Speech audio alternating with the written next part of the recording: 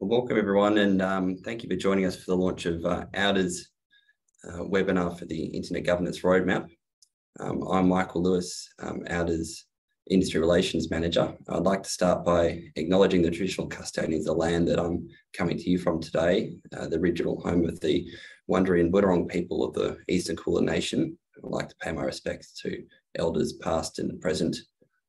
I'd also like to acknowledge that Aboriginal and Torres Strait Islander peoples were the first people to innovate and use technology on this land and do so over many millennia, knowledge upon which we build on today. Please note that today's session has been recorded. Today we're joined by auDA's Internet Governance and Policy Director, Jordan Carter, and Specialist Policy Advisor, Annalise Williams. Annalise and Jordan have both worked on the roadmap that we're launching today, which is part of auDA's contribution to the global internet governance discussion. Actively engaging and championing multi-stakeholder internet governance discussions and participating in events is a core function of auDA's terms of endorsement and a strategic focus area of ours. So we're really pleased to launch this roadmap today. We welcome your feedback and questions on the roadmap. So please feel free to send through any through the Zoom Q&A. And we'll come to them further in the webinar. But to kick things off, I'm going to hand over to Annalise. Thanks, Michael, and thank you everybody for making time in your calendars to join us at this launch. So the Internet Governance Roadmap is the result of many months of thinking and talking to people both here in Australia and people overseas, and we're really pleased to be launching it today. So I'll just briefly run through the agenda just so that you know what to expect.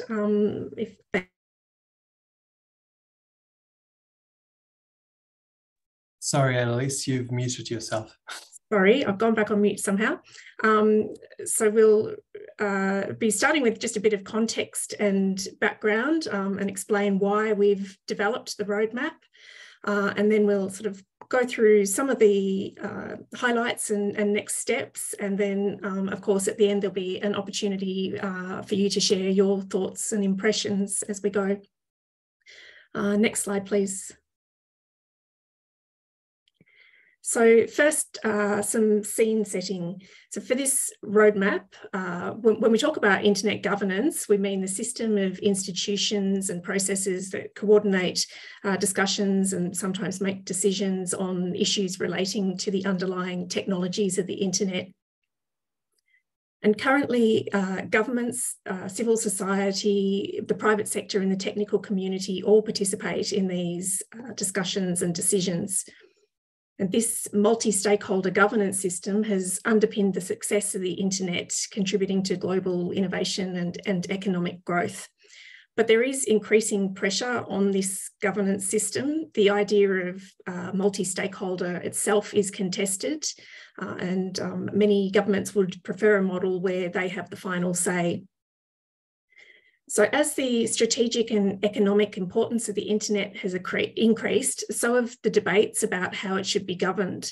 And these debates are sort of increasingly influenced by geopolitics, and the world is very different today compared to 20 or 30 years ago when many of these internet governance institutions and processes were established. And added to this, there is now a vast range of new global public policy issues associated with the increased use of the internet. So things like privacy or harmful content and misinformation, as well as the impact of new technologies like AI and blockchain. So we're now facing really complex challenges that the current internet governance institutions and processes weren't designed to address.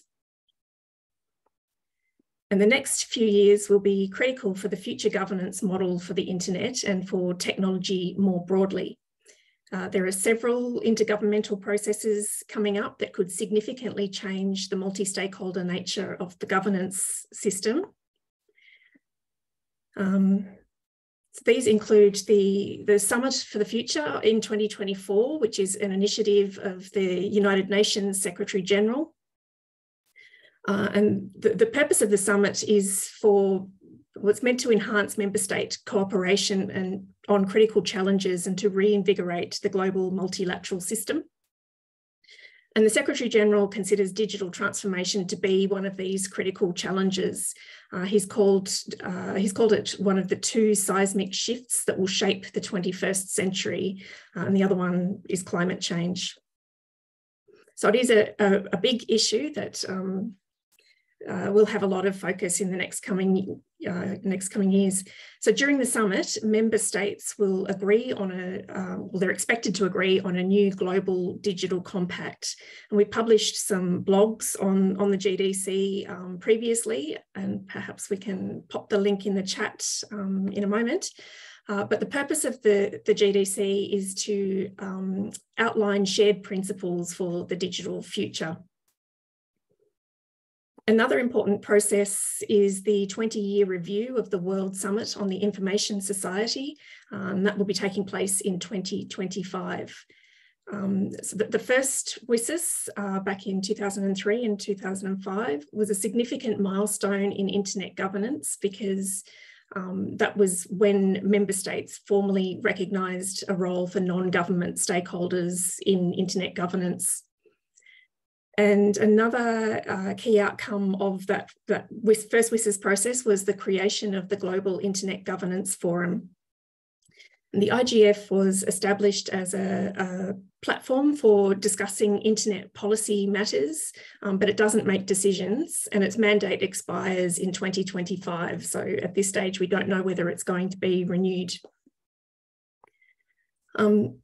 These are really important conversations and processes that are coming up, and we'd really like the internet technical community to be galvanised and prepared to respond, but we're not seeing the coordination that we'd like to see and that we think is necessary, which brings me to my next point. The next slide, thanks, Mike. So why an internet governance roadmap? So auDA is absolutely committed to the multi-stakeholder approach. We think having all the relevant stakeholders involved is the best way of ensuring that we have an open, free, secure and globally interoperable internet. And as Michael mentioned at the start, supporting and sustaining multi-stakeholder internet governance is a key area of focus for us. So we've developed this strategy to provide some concrete ideas for improving and evolving the current internet governance system. And this is our contribution to the global conversations that will be taking place in the lead up to the GDC and the WSIS review. And we're hoping that this roadmap will help spark debate and inspire others to think about these issues and to share their positions. We're happy to have our ideas challenged by others, and if better ideas emerge from these discussions, then we'd be happy to get behind those. This roadmap is really just our way of saying to the community that we're ready to work with others to evolve the internet governance system, because we think that the multi-stakeholder way is worth preserving. And with that, I'll pass over to Jordan to talk about some of what's in the roadmap. Brilliant. Thank you, Annalise, and good morning, everyone. It's great to be joining you today to talk about this. I'm going to run through the first three areas of the roadmap with you, or first two, something like that. We've covered 5 areas in it, and the reason we chose them was either that the topics are ones that keep coming up in discussion, or they're not coming up in discussion, and we'd like to promote or instigate some conversations about them. We've talked about shared principles to shape the internet governance system. We are talking about the broader and deeper cooperation and participation, particularly among the communities, regions, social groups, stakeholder groups that have not been so engaged with internet governance. We are floating an idea about setting some goals to guide the work of the internet governance system that would link it in a suitable way to the United Nations Sustainable Development Goals, or SDGs. We want to see a big step up in leadership from the technical community in the internet governance and digital governance policy debates. And we think there are ideas that need to be considered for institutional innovation and development in this area, both among the existing internet governance institutions and possibly some new ones that we may need to build. So we'll work through a little bit more detail in each of those and the calls to action that we've made in each before coming to a discussion where we're looking for some feedback and stuff. Please feel welcome to use the Q&A pod as we go, and we will do the reveal of giving you a link to the actual roadmap after we've finished the run through, so you pay attention to what we're saying rather than vanish off to read the document. If we could go to the next slide, please, Mike. The first one is shared principles. There are quite a lot of sets of principles out there about how internet governance should work or what it should cover. Various internet governance processes have generated these in the past. They're a perennial topic at the Internet Governance Forum. But one that we found ourselves coming back to a bit is the Net Mundial multi-stakeholder declaration from 2014. I don't know if you have read that document, or if you have, whether you've done so recently, but if you go back and look at it, there are both principles about internet governance and a roadmap for its evolution.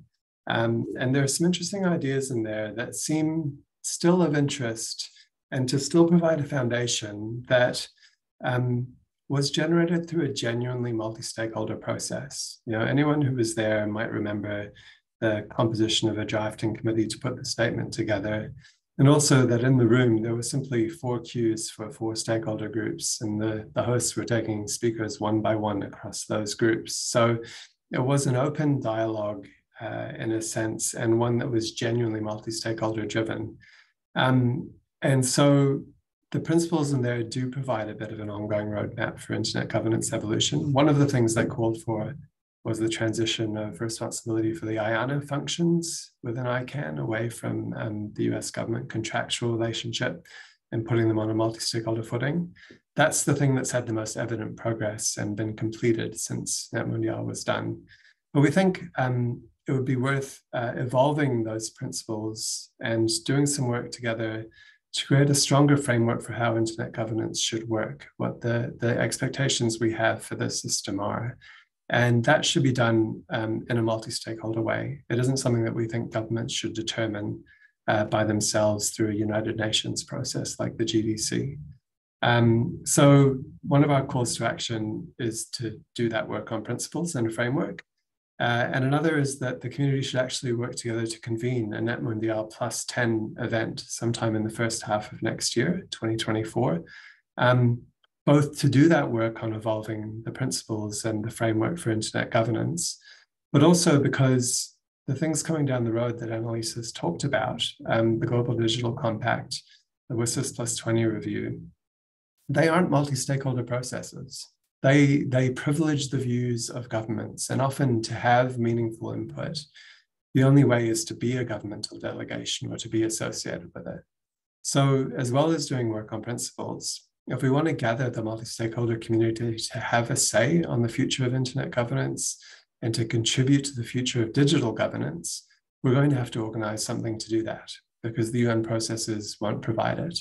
They might consult with us. They might have forums where we can share views, but it isn't a genuine co-creation. So that's one of the things that we're putting on the table to suggest and would love your feedback about. We move on to the second area, next slide. There's the point about broader participation. You know, the internet governance system in theory is inclusive, and anyone can get involved and participate, and whether that's through decision-making bodies like ICANN as an example, or discussion focused bodies like the IGF. But participation isn't well distributed always in these forums. There's a bit of a Western bias, and there's a lack of participation in some areas from either stakeholder groups, so sometimes business and government are a bit light in some of the discussion forums as an example, And sometimes small island states in our Pacific region, for example, are absent or can't commit the resources to participate. There's a gender bias towards men in the participation. And there are two sort of risks from that. One is that the genuine outcomes of these processes are worse through lacking those perspectives. And the legitimacy of the whole system is less as well if it's seen as a closed shop, if it's seen as something that's dominated by Western or commercial interests. So we think there needs to be some real heavy lifting done about genuine capacity building that gives people the tools and the resources to both participate directly in regional and global internet governance work, and also to make that sustainable back within their national and regional communities as well. You know, auDA's put some resources where its mouth is on this in terms of hosting this year's Asia Pacific Regional IGF and providing support to the Pacific IGF for fellowships so people can attend and participate. But there's much more to do, not just for us and other CCTLD registries in the region, but for everyone involved in the internet community to really do that. And for governments and the business sector as well to do so. That's one concrete thing that can be done to help genuinely broaden participation and engagement in this internet governance system. And with that, I'll turn it back to Annalise for the next few.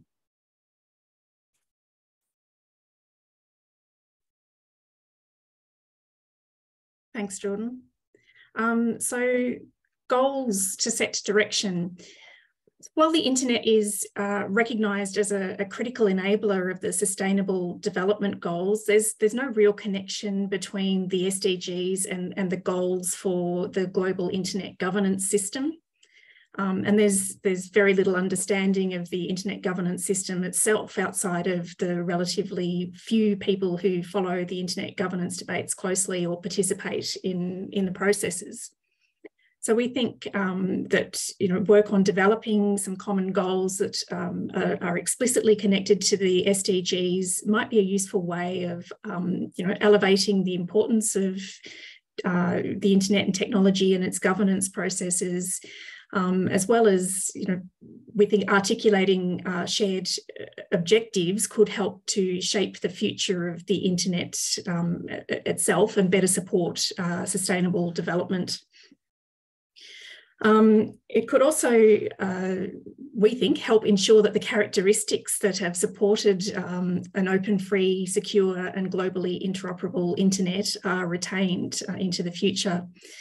And the shared principles that Jordan mentioned just before could help support the development of these goals.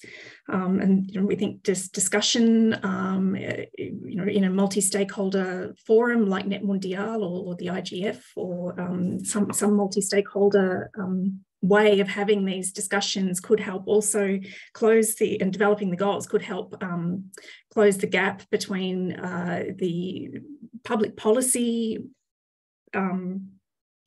between public policy and digital technology, I guess, and then just ensuring that they develop in a way that serves the public more effectively.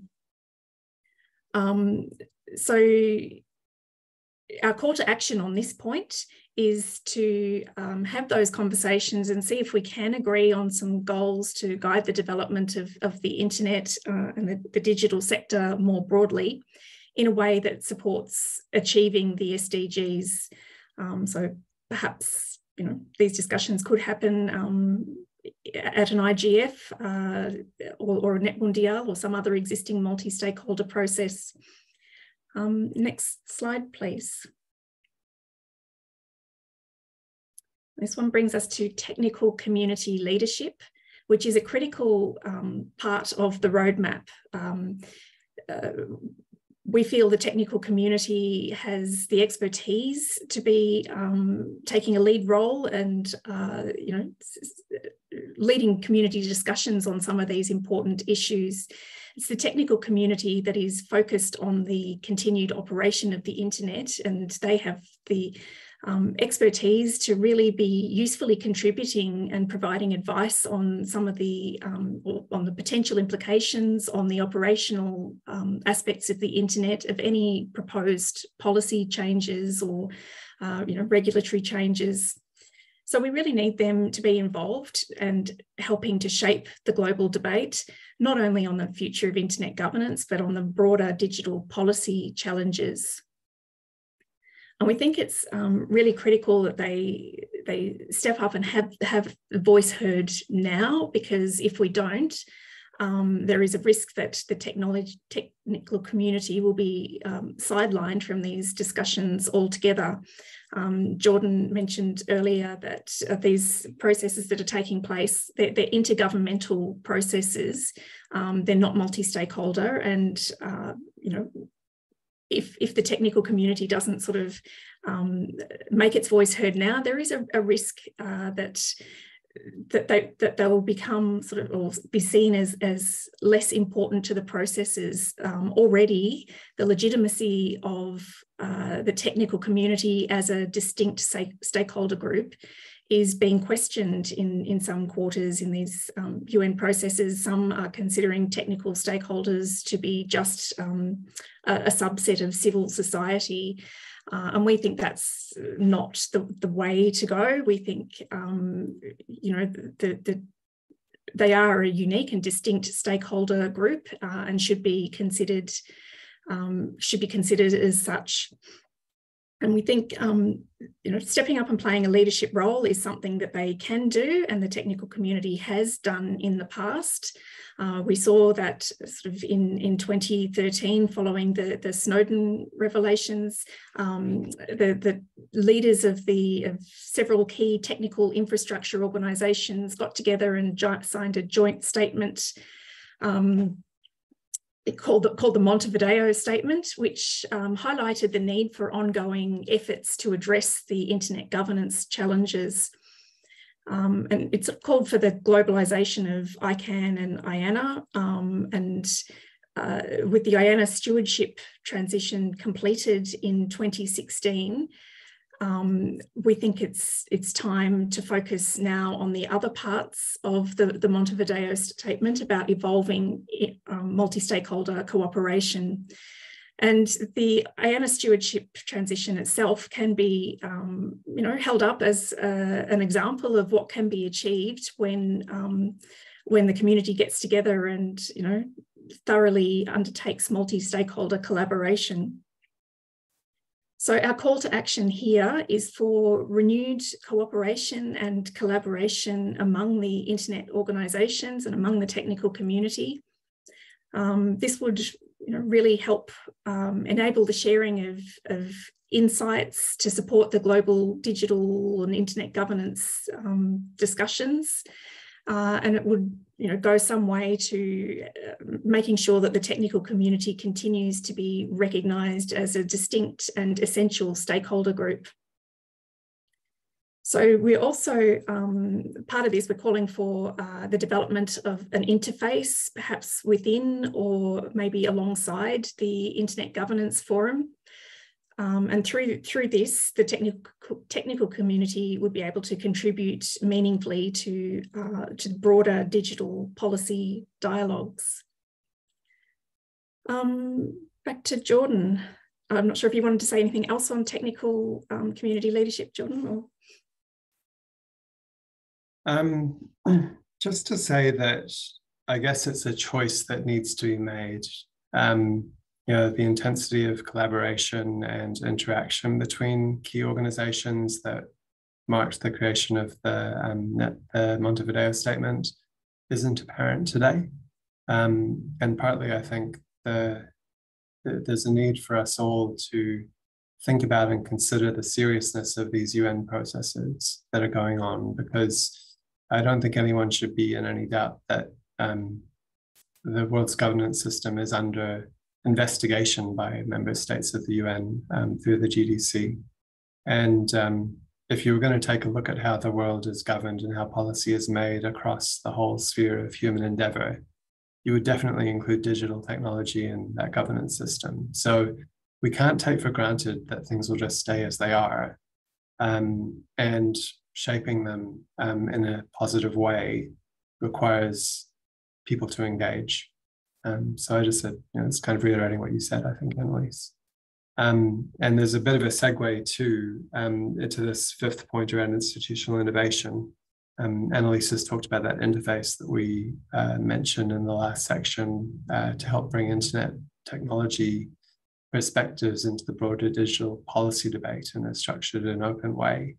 There's need to keep improving our existing institutions that deal with aspects of internet governance, whether it's doing things like improving ICANN's transparency and accountability, or the pace and effectiveness of its policy development processes, as an example, or whether it's continuing to refine and evolve the model behind the IGF as another example.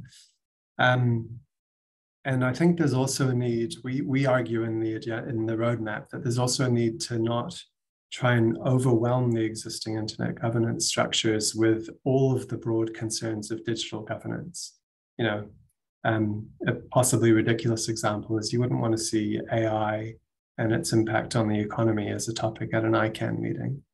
There may be things that there need to be new collaborations of stakeholders to properly solve where there aren't institutions today. And our view is that the internet governance model of bringing stakeholders together and creating consensus or decision-making institutions to drive durable, workable outcomes is a model that can be applied to some of these new technology challenges or newer technology challenges that the world is facing. So what we are not doing is saying that the framework of internet governance, that the system is perfect. We think there needs to be improvements to it, and improvements to the way it contributes to that broader global digital policy dialogue. If we can go to the next slide, that's taken us through the five sort of critical things, and there's more detail and context in the document. I think it's a 12 or a 13-page read. Our next steps are that we'll be sharing it widely. We would love to hear what you think about any or all of the proposals that we've talked about today, straight off the bat, shortly in the Q&A, or in a more gently paced fashion. You can flick us an email at that internet.governance@auda email address.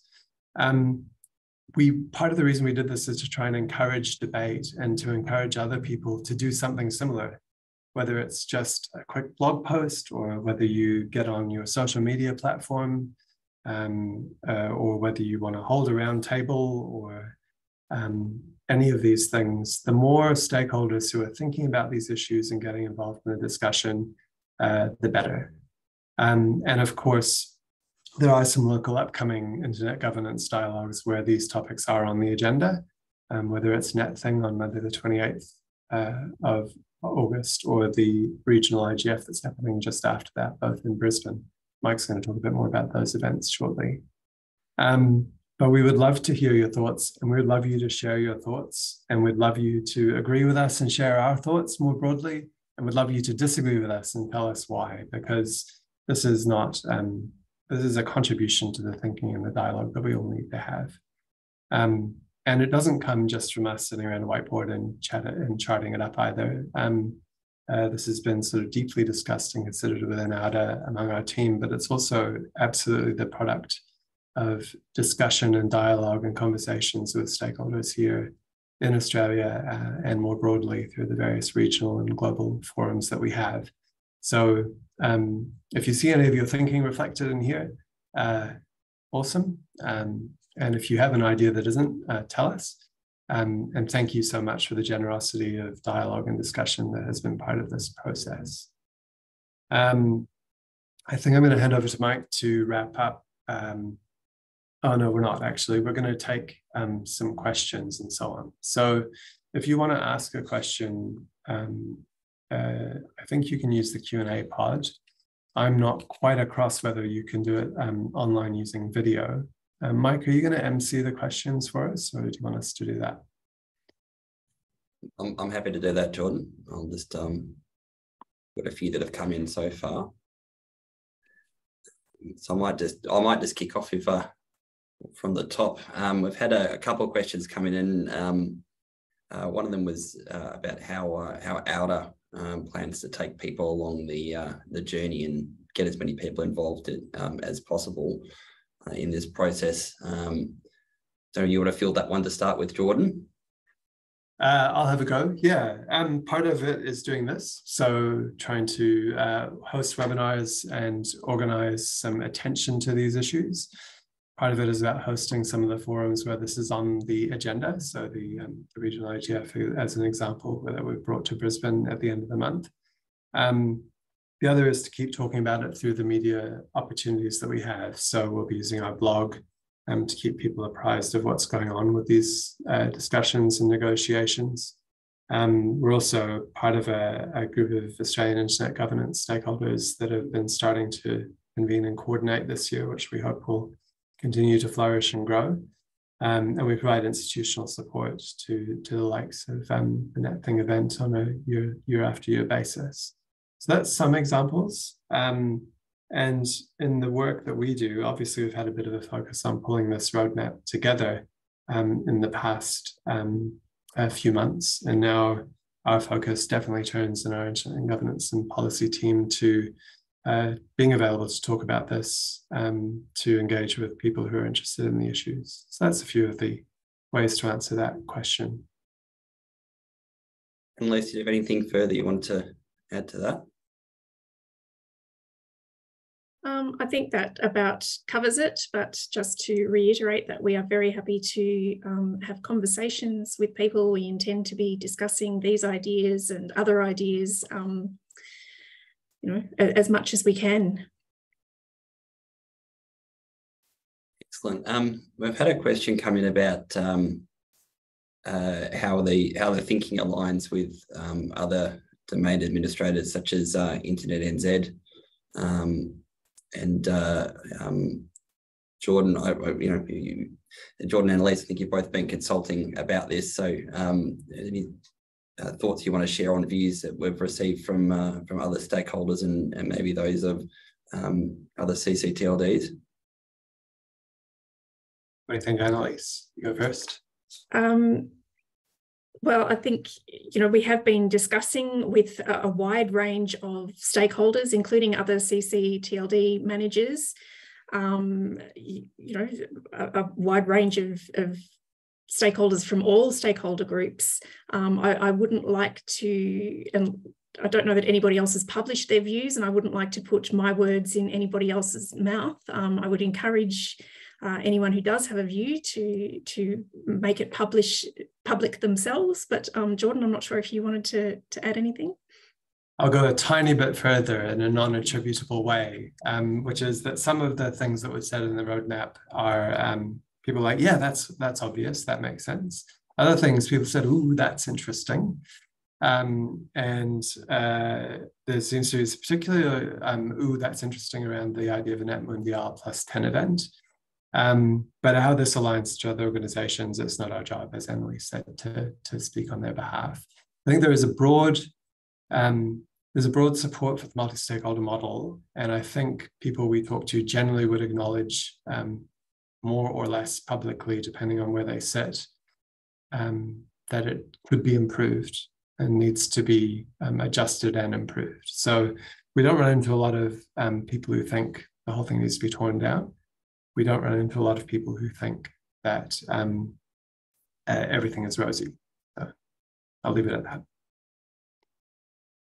Thanks, Jordan. And I guess on a similar line to that, about consultation, and again, without being able to attribute anything, but we've had a question about whether we've spoken to Linux Australia, and given they might be interested in the free internet part of this, and I might just take that to be a question about sort of involvement with the technical community and private sector organisations, and just ask sort of what role we sort of see them playing going forward, and whether there's a more of a role that they can play generally than they already have. Annalise, did you want to talk about that? Well, I'll just talk to the Linux Australia bit first. I think we haven't. This is the launch of our roadmap, so we haven't sort of spoken to Linux, I don't think, but just to note that we do have NetThing on the 28th of August, which is Australia's national Internet Governance Forum. I know Linux has been an active participant in the past. So, this is the start of the conversation. So if you think somebody is interested, feel free to share the link to the document, because we are very keen to discuss with as many people as possible. And sorry, Mike, I think I sidetracked from another question. What did you?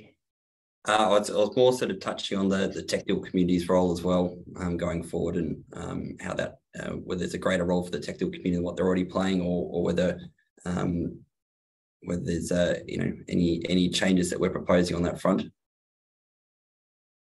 Well, just to note that we think that the technical stakeholders should be thinking about these issues and getting involved in the broader discussions. Yeah, we see the technical stakeholders as a distinct an important voice in these discussions. Excellent. We're definitely getting a theme of suggestions and considerations for a wider consultation. And I'll just sort of segue into a question we've had about meeting with federal parliamentarians and informing them of the role of the benefits of the multi-stakeholder model. I think. Annalise, we've been talking a lot about the role of governments and multilateral multilateral processes, and I guess I think the questions that are going to informing parliamentarians of the benefits of the multi-stakeholder model. Is there a rebalancing that you think that will need to happen between the multilateral processes? I'm not sure what you mean by rebalancing, but I think like these multilateral processes are happening, and they're going to happen sort of regardless of what happens sort of outside the multilateral framework.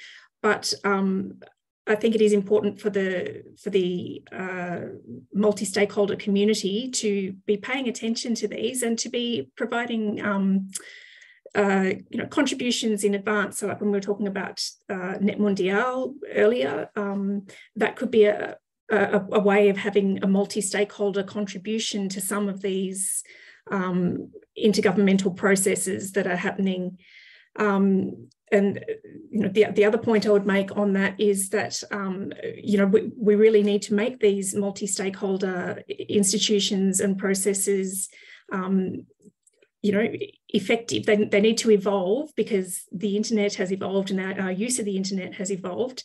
So the governance system needs to make sure that it can deal with the challenges of a modern internet. And if we're not doing that, then that's sort of when we see governments try and solve the problems through regulations and multilateral treaty. And if you have different states implementing different legislation all across the place, that sort of has a real impact on the interoperability of a global and interconnected network. So it is really important to make sure that we can find multi-stakeholder solutions. And then where regulation, is necessary, because sometimes it is necessary, that we have some kind of, platform or mechanism for governments and the technical stakeholders to be having, open dialogue to make sure that the regulation doesn't have, unintended consequences or flow-on effects for people in a different jurisdiction. And, just to be all having the same conversation, I think is important. Thanks, Annalise. And as I tried to paraphrase some quite long questions and detailed questions which are coming in, which is really good, just also a challenge to process through them all. We've had a question come in about clarifying auDA's position in relation to new technologies that come under the AI umbrella, like and social media platforms. I guess the crux of the question is, do we suggest that the IGF framework of multi-stakeholder collaboration may be seen as a successful exemplar for future development governments across related AI technologies? Jordan, did you want to touch on that? Yeah, I'll try and pick up the pace a little as well, because we'd like to get through them all. The short answer is the method, the multi-stakeholder method of bringing together the stakeholders who know about and are affected by the challenge is important. And if that leads to a decisional institution, something new, that could be useful. If it just leads to dialogues that share stronger understanding, that could be useful as well.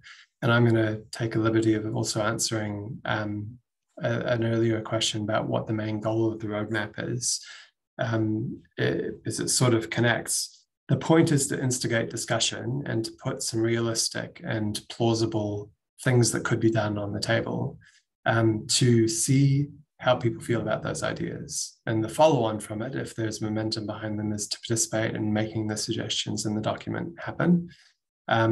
Success for us would look like either instigating debates and discussions that lead to a reform agenda that's either aligned with it or perhaps goes in a slightly different direction, but that has some community buy-in to it. So that's what we would see as success here.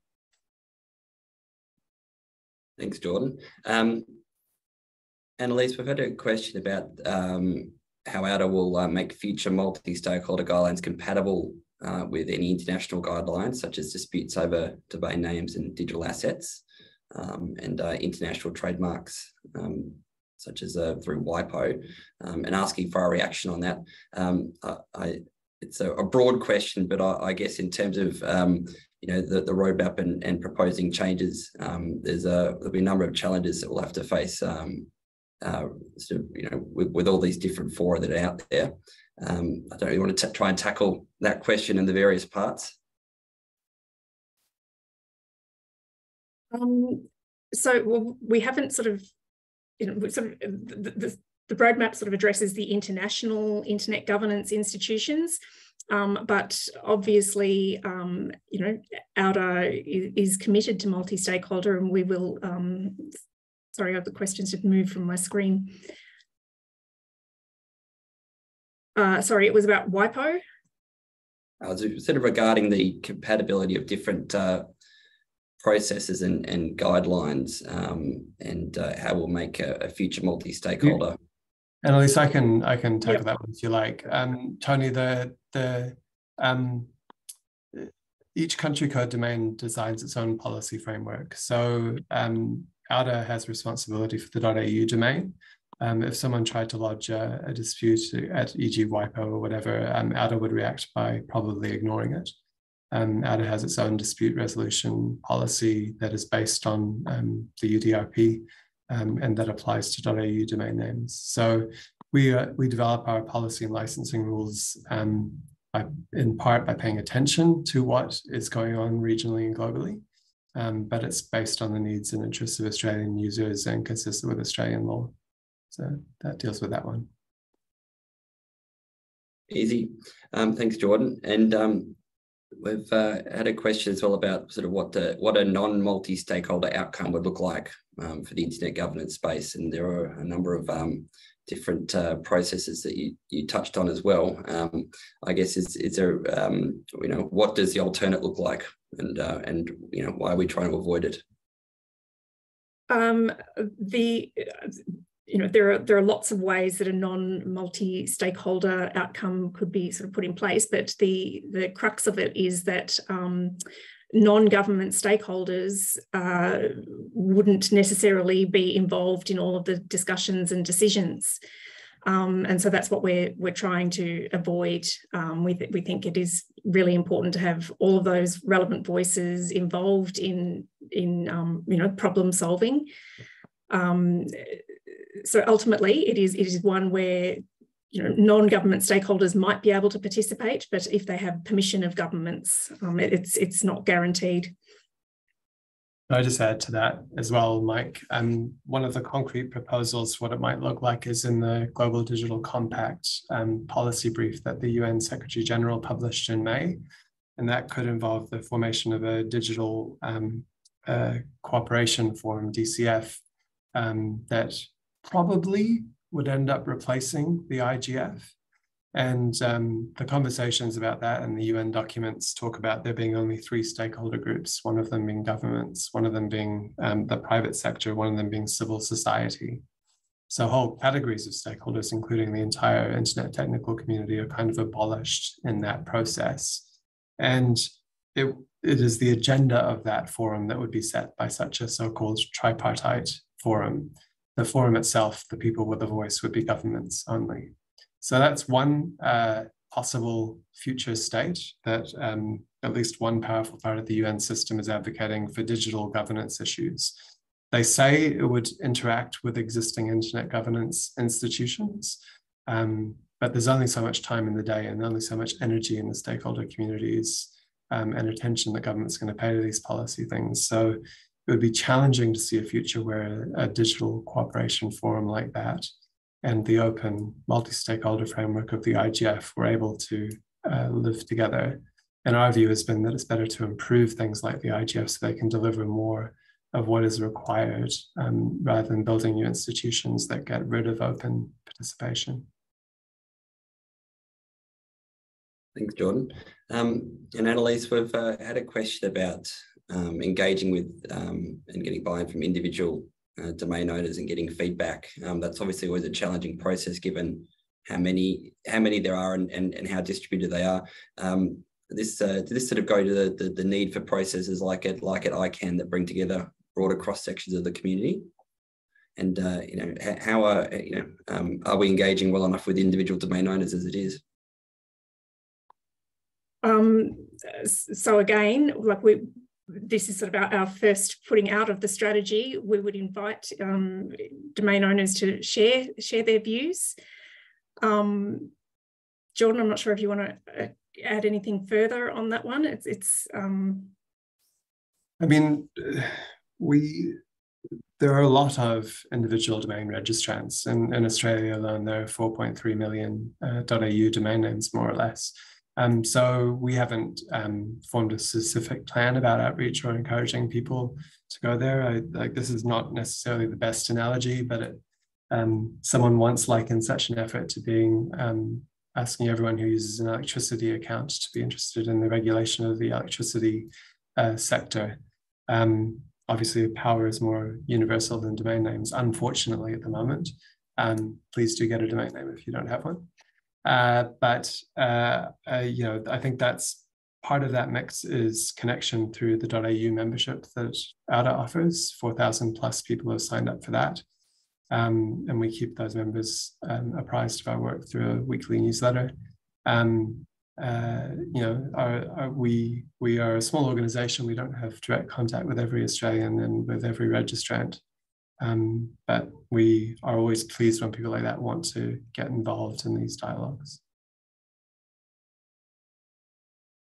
And we're moving through the question queue well, so it should be on time. But if you have any more questions, please put them in the Q&A tab. And we've had a question about sort of the deadline for action. Do we consider that there is a deadline that something needs to be done? Annalise, did you want to start with that? I would say there is no time to lose in thinking about these issues and sharing your views. These processes that we mentioned, like the GDC and the World Summit on the Information Society, while it might sound next year and the year after, it might seem like it's a long time away. The preparation for those processes and the agreements on outcomes among governments, that all happens long before the conferences take place and the agreements are eventually signed.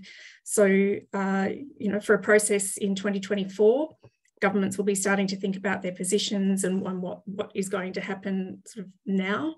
So there's really no time to lose in getting involved in these conversations and in the technical community,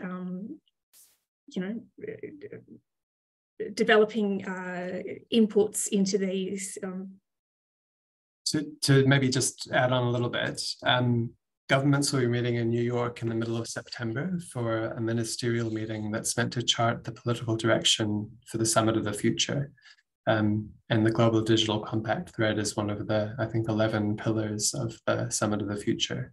So Australian government officials will be there and participating without a doubt. So if you want to share initial views and have them influence Australia's positions in those conversations, literally the next couple of weeks is the time to do it. And then the negotiations between countries that will shape what's in the final GDC are expected to start in the first quarter of next year and will be largely wrapped up by June. They tend to try and sort that stuff out before the summer, the New York summer break. And then the summit itself is planned at the moment for September next year. So those are going to be a reality. Thanks, Jordan. And one of the penultimate questions I think we'll have is how much of any sort of proposed change can be built on previous or existing multi-stakeholder structures. I think that's sort of going to some of the references you made, Annalise, about Net Mundial and other fora that happened in the past. And how much we're sort of suggesting or putting out there might be able to be revived and how much might be new processes? Well, I think, our starting point would be to be looking at where we can make the existing processes and institutions able to more effectively deal with the policy development issues, but there are a whole range of new issues that don't really fit in those existing forums. So if we are sort of looking at new processes, the multi-stakeholder nature of the internet governance system does have a lot to share with or that could be applied to the solving other problems, other digital problems. So things like, AI, blockchain, those issues should be discussed in a multi-stakeholder way and solutions being developed in a multi-stakeholder way to deliver the best outcomes. But it's possible that we will need new institutions and new processes. So we can build on the existing principles of multi-stakeholder or apply the existing principles of multi-stakeholder policy development to those new issues.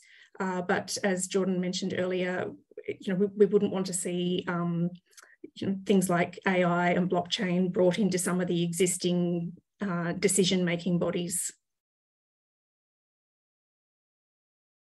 Right, Jordan, do you have anything else you wanted to add to that one? No, all good. Well, given the time, we might. There was one question from Lisa about which ministers we should write to, and I think the answer to that is as many as possible, given the broad spectrum of digital engagement across government now. But of course, the communications minister that auDA deals with regularly, and various other ministers in government are all being involved in different aspects of that at the moment. So I guess the answer to that one, Lisa, is there are quite a few now, and as many as possible should be engaged with.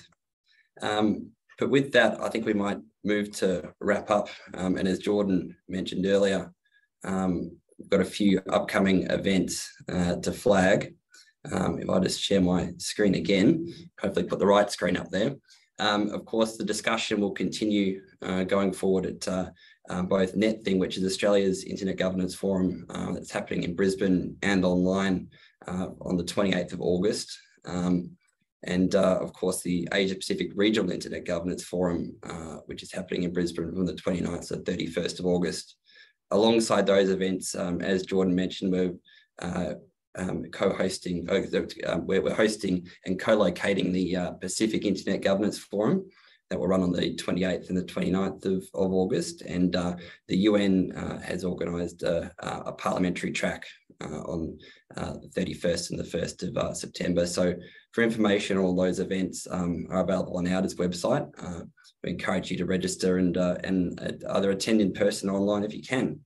And of course, to stay up to date on developments in the .au space and other events like this, to encourage you to sign up as a .au member if you haven't already. And you can also do that on auDA's website. So thank you again for joining us and for helping us launch this roadmap, and we look forward to your feedback. Thanks, everyone. Thanks.